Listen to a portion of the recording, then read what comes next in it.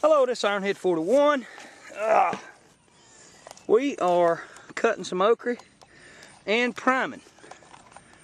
If you'll see, a plant will actually prime itself. It knows it doesn't need the bottom leaves, and so it'll dry them up itself.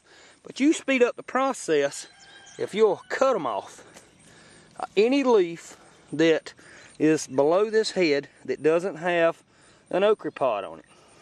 See what I'm saying?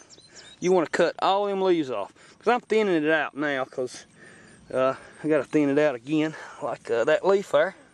I just cut it off, you know. And that little okra, I'm going to just cut the whole stem off. There ain't nothing on that one, so I'm going to cut that big leaf off. Nothing on that one. And this sucker will just keep on trucking. These plants right now about, I don't know, well, that center row is about 2 foot tall, maybe 2.5. You keep priming okra, it keeps making. And it'll make all the way up till it's about 7 foot tall. There's a nice pod in there. And when I cut my okra, I cut leaf pod and all. Just like I did there. See, that plant don't need that leaf anymore. See what I'm saying?